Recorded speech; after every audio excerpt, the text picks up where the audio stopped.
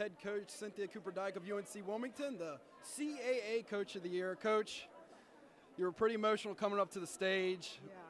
Pretty shocked about the award. Just kind of tell us this night and what this award means to you. Well, I will tell you, I've won some awards in my life and in my career. This was it was so special. It caught me completely off guard, and to be voted by your peers as Coach of the Year in this conference, in a conference that's so strong and has such great coaches, in my first year for me is amazing. It's an amazing honor, and I'm just honored. Coach, how were you able to get the turnaround so fast for this team and change the culture, especially on the defensive side of the ball? You had 3 players on the defensive team. And that's what it's about. When you want to win championships, you have to play defense. It's funny because I was an offensive player, but I know what it takes to win, and defense wins games for you and wins championships. But our players, it was our players. They bought into our system. The seniors led the way, and then my coaching staff, great coaching staff. They believed in me. They believed in what we were teaching, and they gave it 100%. So you can't win Coach of the Year without your coaching staff and the players following you, and the players did a tremendous job this year.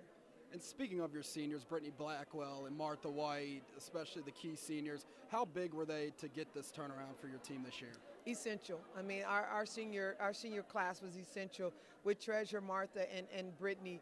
If they don't buy into it as quickly as they did, if they don't, if they don't sell the other players on it, it takes us an entire year just to get the players to believe in us. And but they bought right into it. They worked hard. Brittany is the hardest worker I know.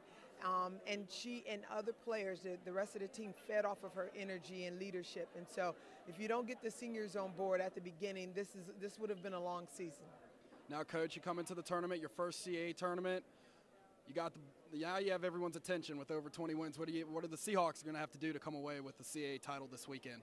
Well, I think we're going to have to stay focused on the job at hand, and the job at hand is to win games in a tournament. We want to take it one game at a time and then play our game. We don't want to do anything different other than turn up our level of intensity and play.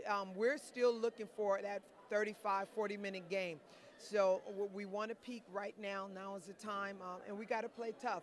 This is a very tough conference. There's a lot of parity, and the team that plays best that night is going to win. All right, Coach, congratulations. Thank Good you. luck this weekend.